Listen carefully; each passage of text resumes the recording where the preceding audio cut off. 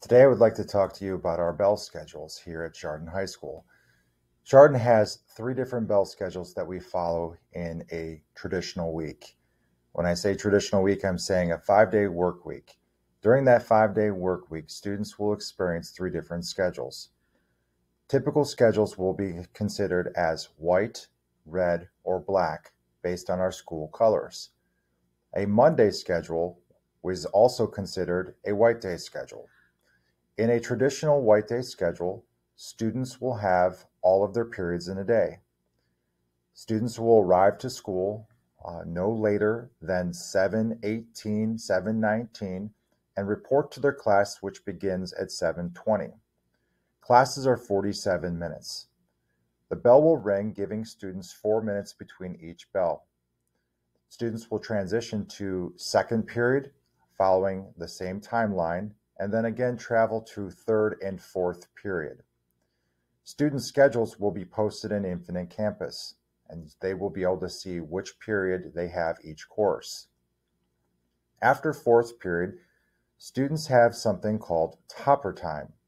This is a time in which students in grades 8th grade will go to lunch, as noted here, and then students who are in grades 9 through 12 will go to a place called topper time.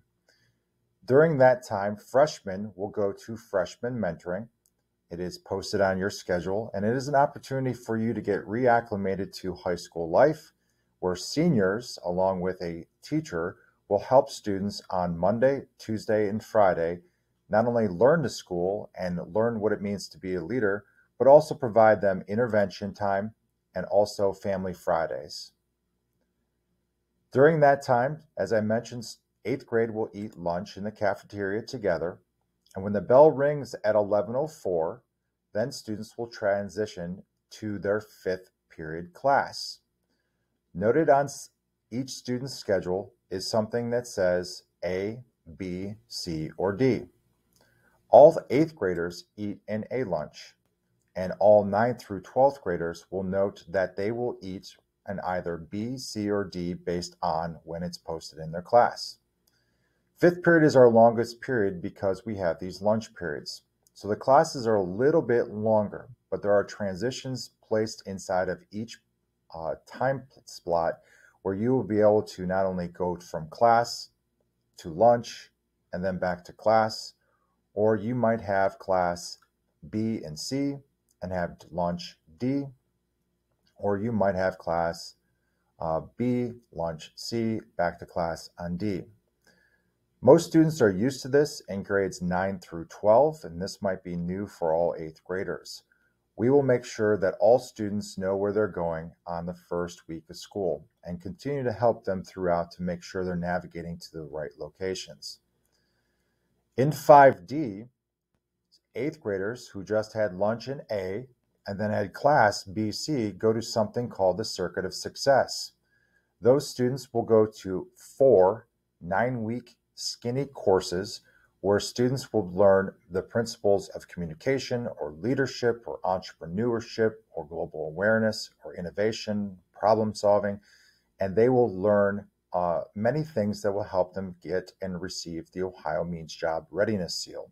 It is a great program that we developed here at Chardon High School, helping our 8th graders not only get acclimated to high school life, but also to get prepared for life. After 5D, students go into 6th period, which is 47 minutes long, transition to 7th period, which is also 47 minutes long, and the class day ends at 2:25. When the bell rings, students who are riding a bus certainly will gather their belongings, head out front, and find the right bus that will take them home. Car riders will wait until after the buses have dismissed to be picked up about 2:35 out front, and all students who are riding to school or driving to school will go to the student lot. This schedule, a white day schedule, continues on Tuesday. So on Monday and Tuesday, students will have all of their periods. And then on Wednesday, we transition to what we call late start. On Wednesdays, teachers are in PLCs. And what is that? Those are opportunities for teachers to collaborate, to work together in teams. They're oftentimes teaching multiple courses. Those teachers will be in the same rooms together from 7:20 to 8, and then from 8 to 8:50, and they are collaborating, they're learning, they're applying what students have learned, what they can do to apply and help them learn more, and also looking at ways in which they can make those courses very comparable for all students. So late start. Students can arrive on a regular bus. They can come to school where we will have teachers and or educational aides in the cafeteria and gymnasium so they can have a study hall. But the bell rings at 8:50 that day, where car riders can drop off students at any point between the time of 7 to 8:50, and student riders can come to school at that time. There's also other things happening during that period where there could be makeup tests, or if you miss class, there's often times where you can connect with your teacher. Every Wednesday is a late start, and the first class that you have is second period. You might say, well, that's strange. I just had first through seventh, and now on Wednesdays, why do I begin with period 2? Note we have 7 periods. So if we had 8 periods, we can even things out, but we have 7. So we have our late start on Wednesday, and then we do our even classes on Wednesdays. We have periods 2, 4, and we have 6. Those classes are approximately 95 minutes long. Same idea that happens after second period is that students go from second period to lunch. Note that on our block-based schedules, students don't have the circuit of success. So all our 8th graders would eat an A, and then those students would then go on to class for the rest of the period. And then if you have a student that eats in B, they go to class, and then they go to lunch, and they go back to class. The same thing continues for all of the other courses, whether you have C lunch, and then you have A, B class, and then a C lunch, or you have a D lunch where you go to class, and then you go to lunch for the 30 minutes that are after that. The bell rings, and then you go to your last period, which is again 95 minutes long. We really believe over the last several years, it's been almost 5 years that we've been living in this schedule, that we were a once traditional bell schedule of 10 periods in a day for over 40 years. And our teachers were able to go out and see other schools and what schools are doing and do some research and figure out that this schedule fits our needs the best.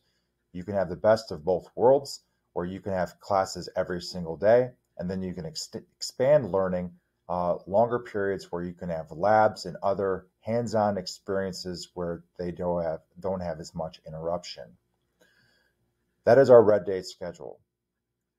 Our Thursday schedule, our black day schedule, includes having periods 1, 3, 5, and 7. Just like you had on your first 2 days of school where you had 5th period lunch, same idea happens here. Classes begin at 7:20 on Thursday. They are 95 minutes long. They transition over to third period, 1, 3, 5, and 7, again, 95 minutes long. And then if a student has an A lunch, a B lunch, or a C lunch, or even a D lunch, you will go to lunch during the time that's marked in red. The other times, you're going to be in that class period. After 5th period, you transition to 7th period, where your class day continues and ends at 2:25. Then on Friday, it's our white day schedule. So as a parent, as you're listening to this, you're saying, wow, that's very confusing. It's really not confusing for the students that come to school. They get into the routines and they understand white day schedule, all classes. And then their red day schedule, late start, 2, 4, 6. Black day schedule, 1, 3, 5, 7. White day schedule, all of my classes. We communicate this every week in the Week in Reflection, and we also communicate this and post this in the classroom so that students know what schedule it is. There are other schedules that we follow for various events that we have, if we have an assembly or we have other things that occur, like a testing schedule. But this is our traditional schedule that we follow literally about 95% of the school year. If you have any questions, you can certainly ask any of your teachers. You can see any of your counselors. But this is going to put closure to this video today, and we are looking forward to helping you on the first day of school.